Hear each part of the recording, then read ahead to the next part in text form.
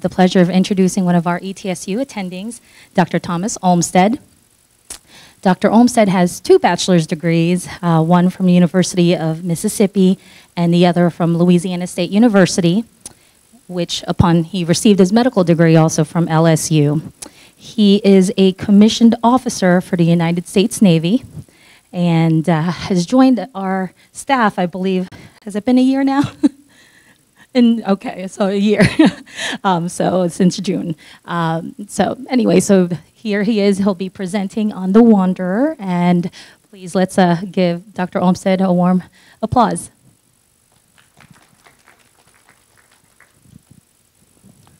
All right, thank you, Jean. Welcome, everyone. I really got excited about this topic.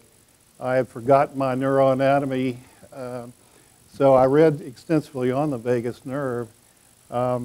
It is nicknamed the Wanderer, and I had planned to show a video of Dion singing the Wanderer. The older folks may remember that, but that would be a copyright infringement, so we'll have to skip that one for today. So we're going to have a pre-test. So either write down or think in your head what the answers to these questions. The first one is a true-false. 90% of the vagus nerve fibers are afferent, in other words, from the body to the brain. Number two, the vagus nerve is also called the pneumogastric nerve. And the third one, this one you have to think a little more on. The vagus nerve innervates the A, heart and lungs, B, the reproductive organs in the female, and bladder. Number D. All right, that one. Did anyone get that? All right. So, laughter truly is the best medicine. Laughter is contagious. The brain triggers a laughter response and fosters closeness with others and a sense of well-being. Laughter reduces the stress response. When you laugh, it contracts the muscles and increases blood flow and oxygenation. Laughter boosts immunity. It may actually increase natural killer cells. Lee Burke at Loma Linda has studied this. Laughter increases resilience. Laughing at mistakes allows us to recognize that making errors is part of being human. Laughter combats depression. Dopamine and endorphins, which cause the production of nitric oxide, are increased when we laugh. So, the subject of today's talk is the Wanderer, the vagus nerve in psychiatry. The vagus nerve is a remarkable nerve that affects every moment of our day. It is the 10th cranial nerve, also known as the pneumogastric nerve. It wanders like a vagabond. It is primarily responsible for the parasympathetic nervous system, and we will return to that in a moment. We will start with a brief review of gross anatomy with the familiar mnemonic, med students will remember this, on old Olympus towering top, a Finn and a German viewed a hop. There are many variations of that, but that's the one that I remember.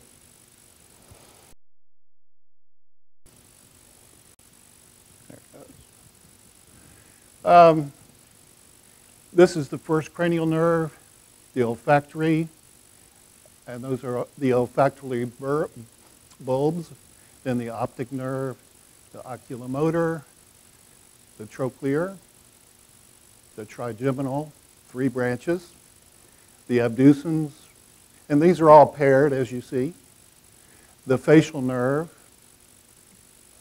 which is very interesting, and we'll get back to that one in a little bit too. The auditory nerve,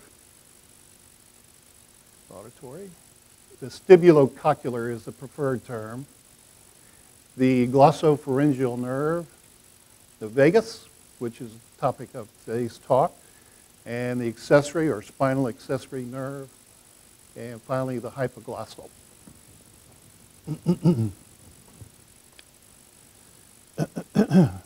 All right, the olfactory nerve is responsible for the sense of smell and also taste. As you might guess, the turkey vulture is probably one of the most sensitive creatures on the earth as far as smell, and they have an extremely large olfactory bulb. And the way that they discovered this about vultures is through natural gas leaks. And natural gas does not really have an odor. It's odorless, but they add mercaptopurines, which sort of smell like rotting flesh. And when there's a gas leak, the vultures start circling, and they can tell you where the gas leak is, where they arrive. So, the optic nerve is the second cranial nerve. It's responsible to sense light. It passes through the optic foramen as it travels to the eye. It transmits visual information, including light brightness, color perception, and visual acuity. It causes the pupils to dilate and constrict and changes the lens to adjust for distance of an object. Only limited regenerative ability. So the third cranial nerve is the oculomotor. It controls eye movements and the iris and pupillary response. It is primarily an efferent nerve and innervates skeletal muscles in the eye. If damaged by disease such as diabetes or trauma, it can cause oculomotor palsy. Paralysis of the nerve causes pupillary dilation. So if you see somebody with a blown pupil, you may suspect the oculomotor nerve damage. And paralysis also causes ptosis and down and out movement of the eye, of the affected eye, because they're paired, so it can be on one side. The fourth cranial nerve is the trochlear nerve. It controls eye movements down and out. This is a very clever design, if you'll permit me. It's from the Greek meaning pulley, which is trochlea in the Greek.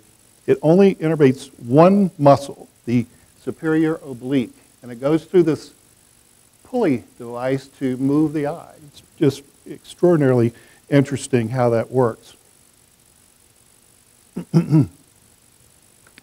It exits from the rear of the brainstem, and injury can cause double vision and the eye drifting upward.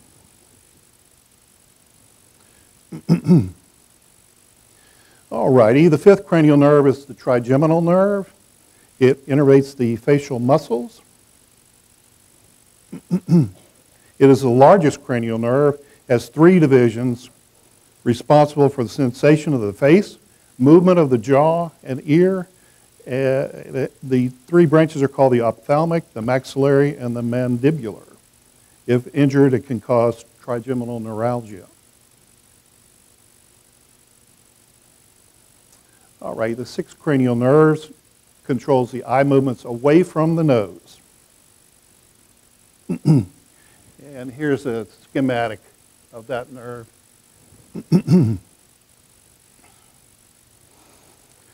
All righty.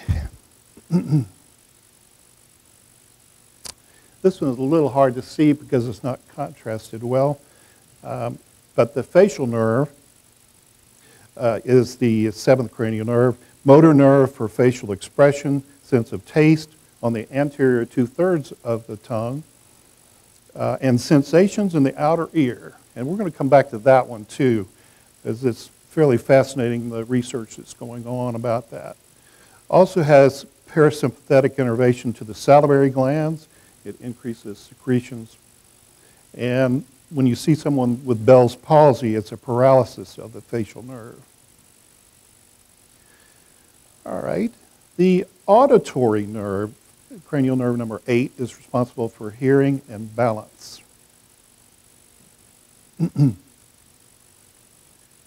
So number 9 is the glossopharyngeal nerve, responsible for swallowing, taste, ear, tongue, and even blood pressure. is from, let's see, it regulates blood pressure in the carotid sinus, and it causes the pharynx to elevate during swallowing, and it causes the parotid gland to secrete saliva. It also causes the gag reflex, and I don't know how this fella kept from gagging, but that's a sword swallower.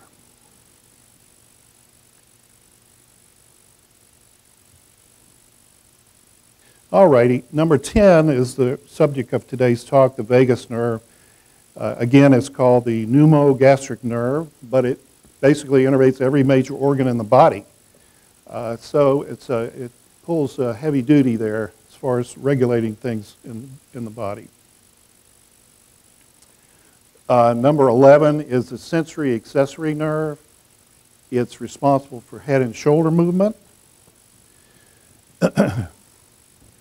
And it innervates just two muscles, the sternocleidomastoid and the trapezius. So that's where you get the shrug sensation from. And lastly, the 12th cranial nerve, the hypoglossal, it controls movements of the tongue. And it also is responsible for speech and swallowing. The hypoglossal, of course, means under the tongue.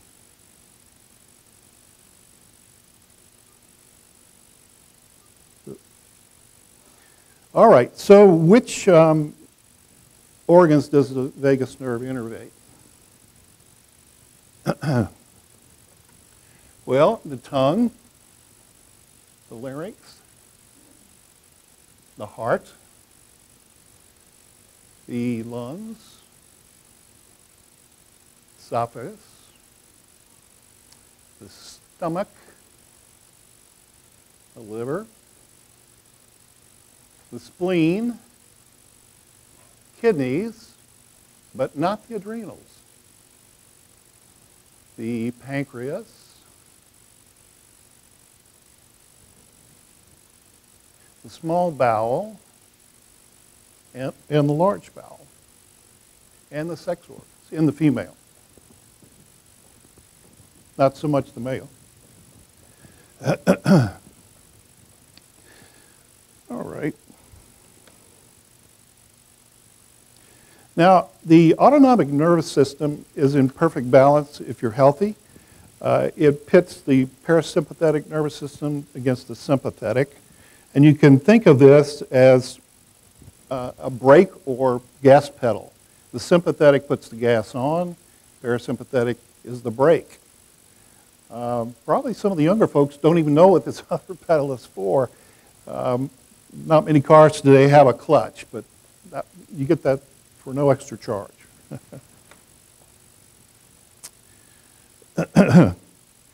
Now, the ancient yogis called the vagus nerve the Kundalini serpent. And that's what he looks like.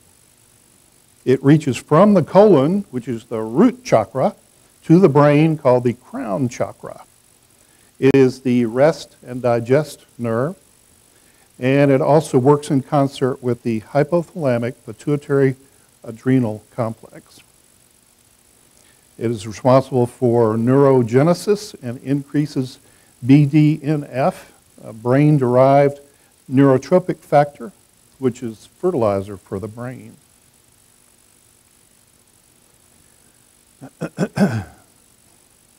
It is easy to see why it's called the pneumogastric nerve, because it covers such a large part of the body. And it's also easy to see where the term gut feeling came from. Now, this pretty lady is Emma Mackey, and she is quoted to have said, "People usually think with their brain or go with their heart, but a good place to start is if you have a gut feeling." And when you receive 90% of the innervation from the gut to the brain, we get a whole lot of information from our bodies.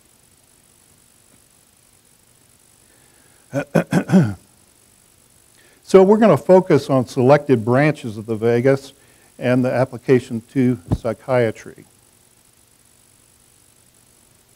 I love this guy. You're going to see a few birds during the talk. All right, so the recurrent laryngeal nerve, if it is damaged due to surgery or tumor or other injury, you will become hoarse. And you may have encountered this during your medical school training.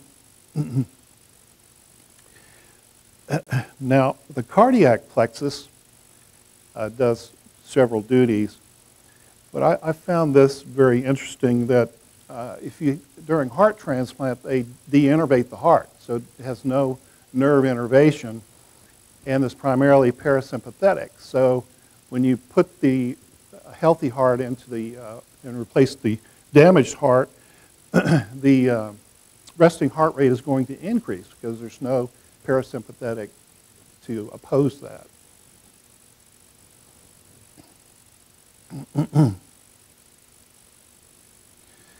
All righty.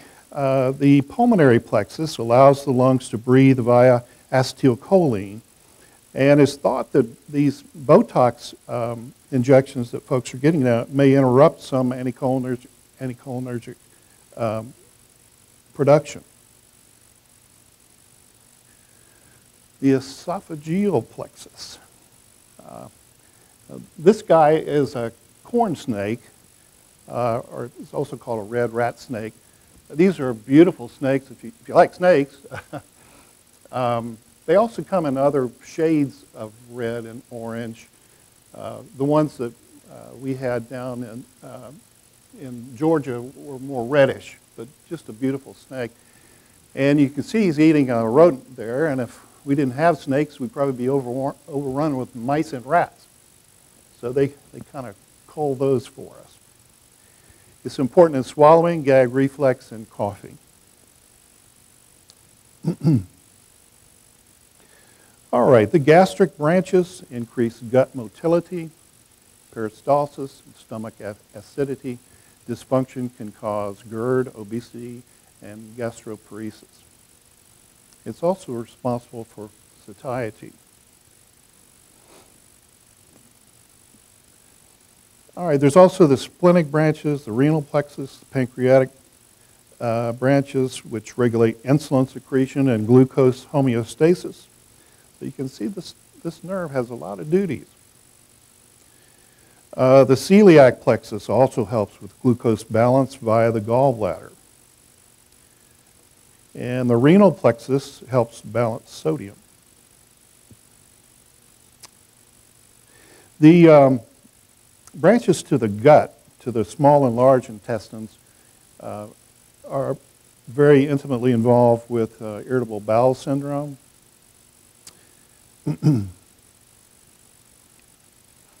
All righty, I want to go on to some current research that's happening now.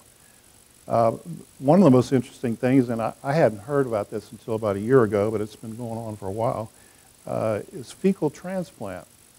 And Clostridium difficile is one of the most antibiotic-resistant organisms and very difficult to treat. A lot of times antibiotics just don't work.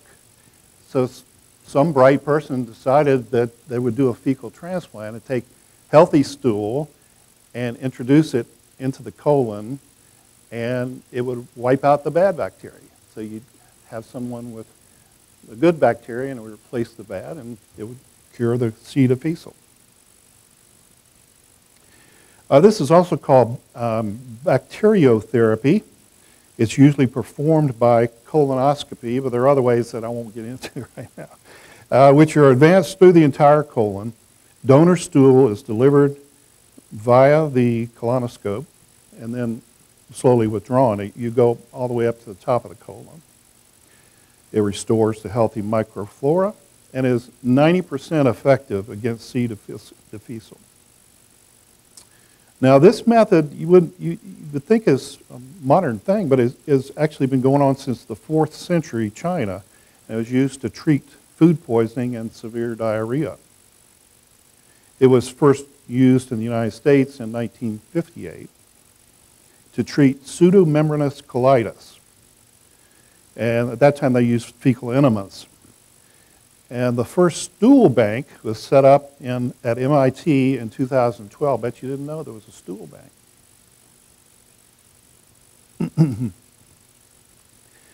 Research is underway to see if it's useful in other illnesses like colitis, irritable bowel, and even MS. Now, this is in the mainstream news. This is actually an article from last week in the Bristol Herald Courier. The question for these doctors, I've been on a few different medications for depression, but none of them did much of anything. A friend keeps going on about psychobiotics, which to me doesn't even sound like a real word. What is he talking about? I'm not going to read the whole article to you, but one of the paragraphs is central to this. It says, new research shows that the makeup of the gut microbiome plays a significant role not only in mental health, but in cognition as well. The channel of communications runs both ways. The gut influences the brain, and the brain influences the gut. One theory is that the vagus nerve, which runs from the brain to the gut, acts as an information highway with messages traveling in both directions. Some scientists have referred to the gut as our second brain. Isn't that something? All right, well, what about chronic fatigue syndrome? The syndrome is somewhat controversial. I guess some people don't even believe it exists. It's a real entity. However, it is characterized by, patients do have symptoms, but whether it's due to some unknown illness, we're not sure. It's characterized by extreme fatigue. It limits a person's ability to carry out normal daily tasks, and there's currently no cure and no diagnostic test for it. However, a fellow at Tufts, his name is Van Elzeker, has the vagus nerve infection hypothesis, and he speculates that a virus attacks the vagus nerve, which is an immune conduit to the brain. And suspect viruses include Epstein-Barr virus, cytomegalovirus, and herpes virus. So these are some of the symptoms of chronic fatigue syndrome. Now see, they're pretty nebulous here. Brain fog, sinus problems, swollen glands, sore throat, stomach pain, light sensitivity, heat shocks and chills, unrefreshing sleep, and muscle and joint pain. So a lot of people have those things, you know. So do we all have chronic fatigue syndrome? Certain days I've probably got most of those.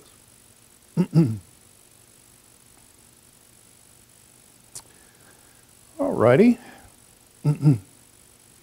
Now, I want to move on to a very interesting device that actually does have FDA approval. It's for treatment-resistant epilepsy and treatment-resistant depression. So this is currently in use for both of those. And this device is implanted under the skin. It's a surgical procedure. It's placed on usually the left chest and attaches to the left vagus nerve.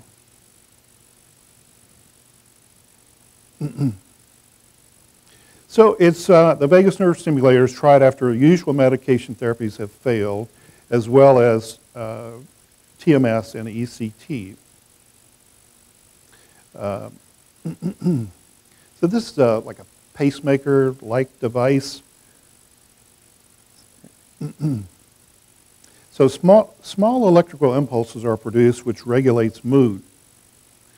And the results of a 5-year study published in the American Journal of Psychiatry in 2017, study showed that in adjunctive VNS, the group response rate was 68% versus 41% in the treatment as usual group.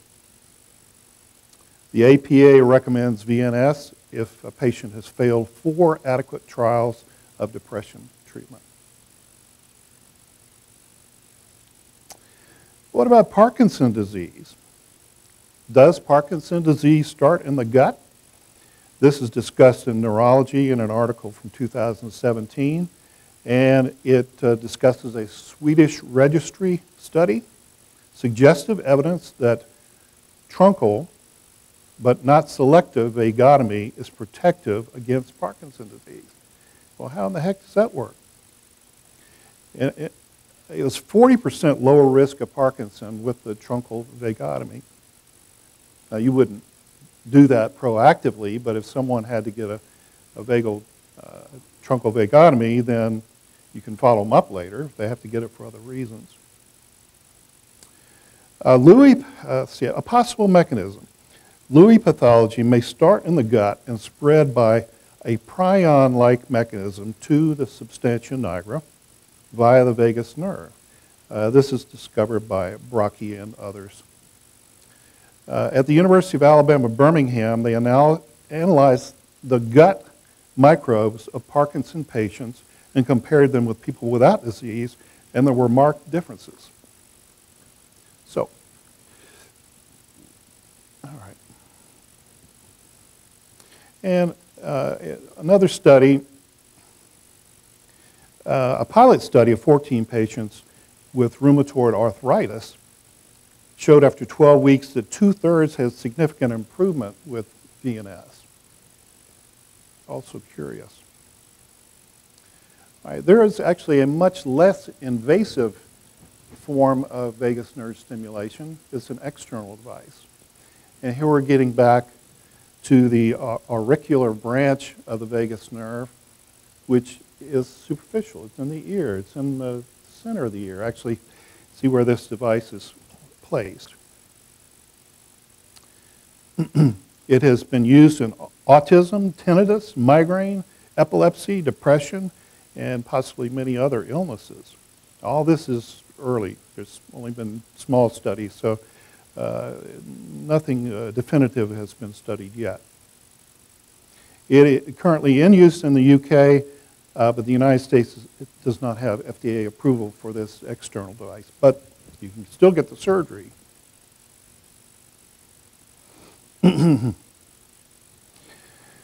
All righty. So this is the non-scientific part of the talk. Probably many people in here do yoga or other meditation forms. There are ways you can increase your vagal tone. Cold exposure, like taking a cold shower or drinking cold water, can actually stimulate the vagus nerve. Breathing exercises, and I think most of the residents know about deep breathing exercise and encourage patients to do that. Yoga and Tai Chi, singing and chanting, meditation, and then focus on positive social connections, laughter, exercise, massage, and acupuncture.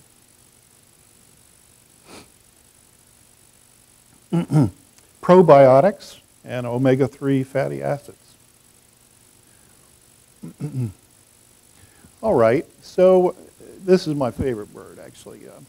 When I was practicing in New Orleans, we'd get to see them twice a year when they would pass through, and there'd be flocks of these birds, and they eat on the way south and back north again. They're very pretty, and they have a sweet little chirp.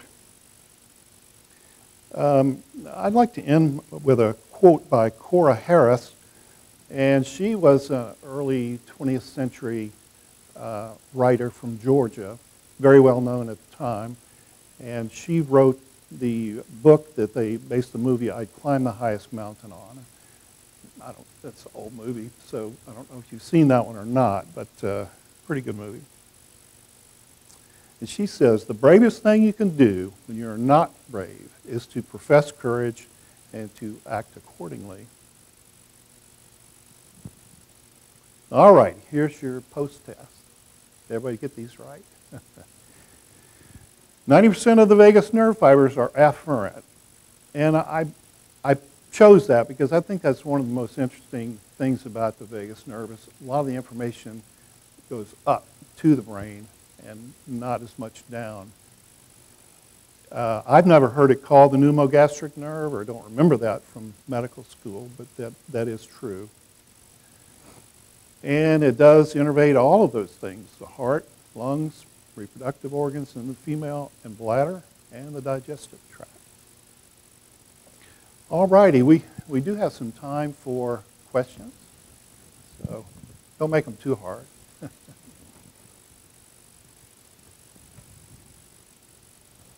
Well, Any I questions? did not mention that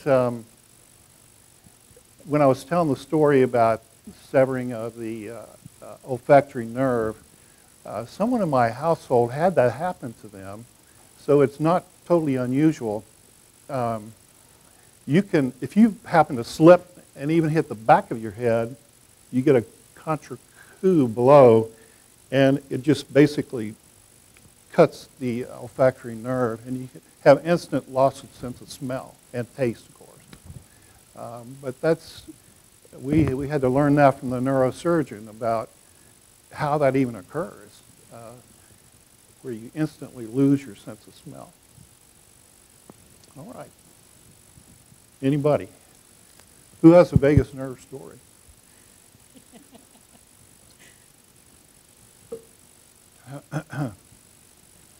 Any questions? Or did I put everybody to sleep? Hold on. Who has a panda joke? So I had a patient this week, actually, who had factor V Leiden and had blood clots, and it actually affected his vagus nerve. He's now partially, part of his diaphragm's paralyzed, and he has gastroparesis. And they're talking about sending him to the Cleveland Clinic to get a nerve stimulator for it. Uh-huh. But the interesting thing to me is that he's, aside from adjustment issues with all of his health problems because of it, he's actually seems to be improving as far as his mental health goes. So is there any evidence that maybe vagotomy could actually help? Help with the symptoms he has? Well, with depression, with anxiety, with mental health. Yeah. The vagus nerve does have some ability to regenerate, too. People that have had stomach surgery, it can regrow to an extent. So, yeah, the application of psychiatry is fascinating, especially with this external ear stimulator. I mean, that somehow gets back up to the brain stem, actually. That's where all the cranial nerves originate from. So maybe we'll be prescribing those to our patients one day. Or, you know, I don't know if stool replacement therapy is done here or not. Does anybody know that in the area? Seems like it wouldn't be that difficult to do if you could talk a surgeon into doing it, or a gastroenterologist, I suppose. Thank you. Yeah. Any other questions? Well, thank you All very right. much for your attention, everyone. Thank you, Dr. Olmstead.